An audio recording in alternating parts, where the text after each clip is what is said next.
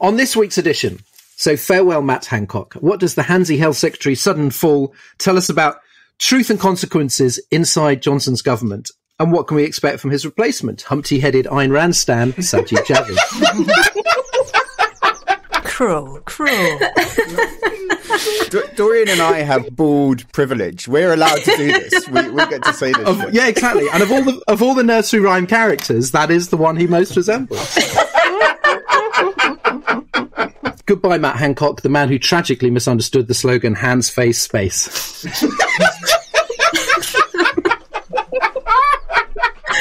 As I'm sure you know, he resigned on Saturday after breaking COVID rules in the form of an affair with an old friend and advisor, which in this government is usually the same thing. Ian, despite having previously called Hancock fucking hopeless, Johnson stood by him on Friday, as did several ministers, only for him to then resign the next day.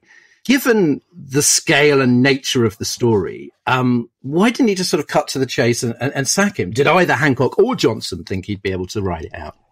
Well, evidently Hancock didn't after 48 hours, but Johnson presumably still did, because at that point he hadn't sacked him, much as he's trying to fucking claim that he has now. So, I mean, I think the answer to that is ultimately strategic and conscious. I don't think this is, just something that he accidentally, intuitively takes on. I think it is conscious, that there is an awareness that you cannot allow standards in public life to be a condition upon which the government is judged. Because if you do, Boris Johnson will have to fucking go himself. Like, that's key to the whole endeavour. Over and over again, he behaves in a way, and this has got nothing to do with affairs, and I really couldn't give a fuck who wants to have sex with whoever the hell they want to have sex with. They can do whatever they like as far as I'm concerned, and still be decent at the politics, still have a decent public life. This is to do with, would you allow a situation where someone is taking public money that you have not confirmed whether or not you have a reason to be supporting them for that role? This is about whether you're putting out public messaging that you yourself are contravening when you're in private, when you're away from people, when you're in the office. We could all come up probably, off the top of our heads with about 7 to 10 stories immediately that Johnson would be responsible for. So if he says, no, actually, there are such things as standards, then the first person it will be applied to is himself. And for that reason, even when it causes his government damage, he doesn't take action. Do you think it was the harrowing video evidence which the Sun released late on Friday that made the difference? Because I was thinking about this, how when something horrific happens, it can be upsetting to read about, worse to see a picture, but the absolute worst is video. Mm-hmm. And people often talk about this, people who, for example, work at Facebook, deciding content that they need to delete. So I wondered whether basically that was the deciding factor. Like, why was this different when the government consistently acts with impunity? So, I mean, I think, look, for in Hancock's head, he would have been sat there that night thinking, can I get away with this? Can I survive? Am I going to be able to get up on the Downing Street podium, the next week? If there's another wave and I have to tell people to be distant, am I going to be able to survive it? Or is every single question that comes back to me going to be about this? And the extent to which that was true was dependent on the level of public outrage. And you can't disconnect the public outrage from that sort of shivering, cringing sense of disgust that you had while watching the video, because that's the kind of thing that makes people talk about it more, makes people think about it more. It means it has a deeper emotional reaction to them. It spreads further, and so the outrage gets bigger. So there is a connection there. And I'm not denying that, perhaps people sort of discussed over that video on a basic, really quite superficial physical level had some role in it. But I think the only sort of pertinence it had was how much it contributed to that sense of public outrage, getting to a point where he thought that he literally just really couldn't get through with the job. And what you were saying about kind of, I suppose, the government's general attitude here seemed to be summed up by Robert Buckland, Lord Chancellor, Justice Secretary, allegedly a law guy, told Nick Robinson today that basically public standards don't matter because voters don't really care. And he basically holding up the elections in May as sort of evidence that all of this stuff that the voters didn't really care. Was that kind of a sort of mask-off moment, which really reveals what they think? Yeah, that's spot on. I think that's the quiet bit out loud. And actually that goes to the heart. That's almost fucking philosophical, because it goes to the heart of the populist idea, of an idea that you can trace that shit back to fucking Rousseau if you want. There is a general will. If people think and vote a certain way, all that really fucking matters is that public opinion, that public sentiment. The institutions that you put around it, like Parliament, like the courts, they don't fucking matter. And we saw that after Brexit with the way that Theresa May, Boris Johnson treated Parliament, treated the courts, treated the press, treated civil society. And also, the other values in politics do not count, except insofar as the public opinion cares about them.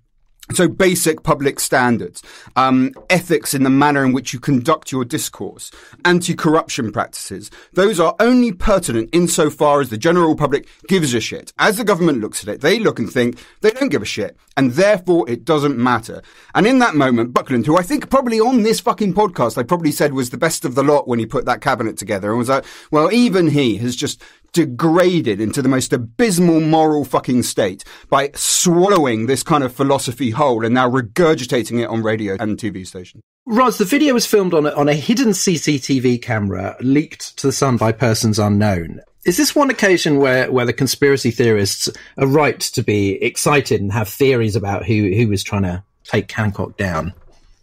No, I don't think so. I think it was fairly simple. I mean, the story was that it was an employee who was, had access to the footage and he leaked it because he was so fed up about lockdown. Now, that may or may not be true. It may just be the Sun's way of avoiding explaining the full origins of the video. We're all filmed constantly in public buildings and on streets. And, it's hardly surprising that a man who, during a pandemic, is going to find it hard to pursue an affair anywhere but at work is caught in this tryst, as we call it, or clinch, as other people call it. It is just not surprising. Clinch. Stevie, well, it was quite Stevie. I found it really uncomfortable to watch this. I was disgusted by myself for actually watching it. And then I I almost felt a kind of pity for Hancock. And I know this is going to seem strange because I have no time for Hancock's politics at all. But we've created this society in which we're comfortable with being recorded all the time. And so when physical contact between people who don't live together is effectively banned, this is where we end up. We end up gawping at two middle-aged adults snogging in an office. And I found myself thinking, oh God, maybe this will cut through because it's about sex. And I thought, what have you become?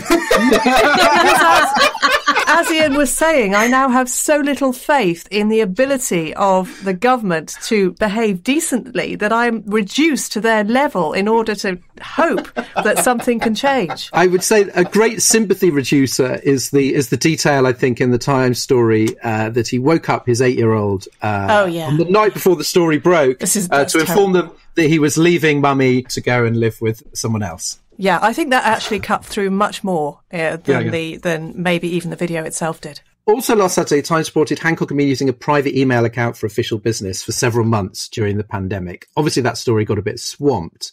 Do you think that's as serious? Yeah, unsurprisingly, I do. I think it's a lot more serious, actually. Yeah.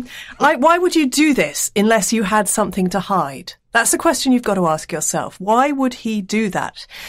Sex always cuts through with the public, it's true, and recklessness and infidelity in your private life sometimes correlates with untrustworthiness in public life. For example, with someone like Boris Johnson.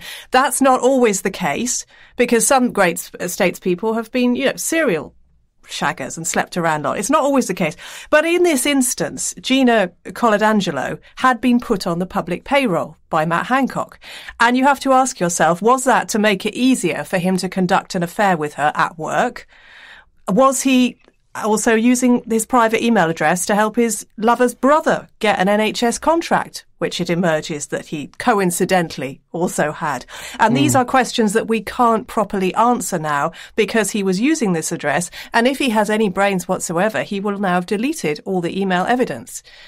So we will be none the wiser. It does seem fair enough. I mean, I don't really mind if Matt Hancock has an affair, but I don't want to actually have to fucking pay for it. I feel like that's asking too much of my liberalism. Well, last week we devoted quite a lot of time to talking about Dido Harding and her bid for the top NHS job. Now she was a close sort of horse friend with Matt Hancock. They're both amateur jockeys. Is her bid effectively dead now, as various anonymous Tories seem to be saying? Yes, and I return to my previous point, Millard. that this is the desirable result of a revelation that really had nothing to do with it, that he's been ousted, which is a relief, but frankly, not necessarily for the right reasons. Minnie, for all his many flaws, Hancock was a strong sort of pro-lockdown voice in the cabinet at crucial points. And we know, what difference in terms of human lives timing of lockdowns made. Sajid Javid immediately promised that reopening would not just be accelerated, but irreversible. Is it basically that's the job he's been given? Don't get in the way of the economy, onwards. Don't argue. Yeah, I mean, I think it's not just his job. I mean, obviously it's the Tories' priority. They've made that really clear throughout the pandemic. But I think we also have to remember that the Saj was Chancellor of the Exchequer. His background is business and finance. I mean, he's been Secretary of State for every bloody department at this point. But the economy is probably much more within his comfort zone than health and the ins and outs of the science. I think it's really bolshy of anyone to come in and make that firm a commitment that it's going to be irreversible. I mean, it can't be until the literal entire world has a grasp of COVID and vaccinations. So I think his approach to come in and talk about it being irreversible is maybe a response to kind of lack of public confidence because of Hancock. So maybe it was a kind of, if he appears confident, the public feels confident. I mean, that's a pretty basic understanding of it, but that's kind of my only explanation as to why he would come in that manner. And looking beyond the pandemic, as he's a sort of hardcore devotee of Margaret Thatcher and Ayn Rand, the piecemeal privatisation of the NHS that Labour is always warning against, is that more likely? Are you more worried about the NHS under him than Hancock?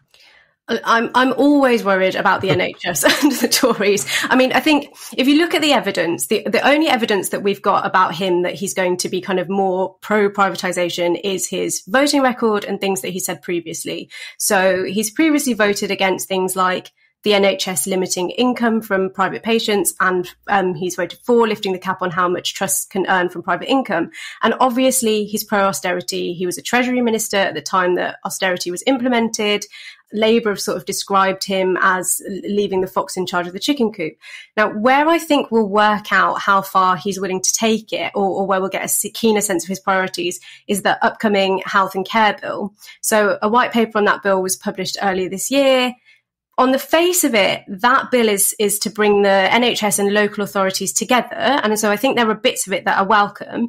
But the analysis so far of that white paper is that the bill leaves scope for privatisation, deregulation, sharing of confidential private data with private companies, and it kind of gives more powers to the Secretary of State. So I think that will be the moment at which we know far more about his position.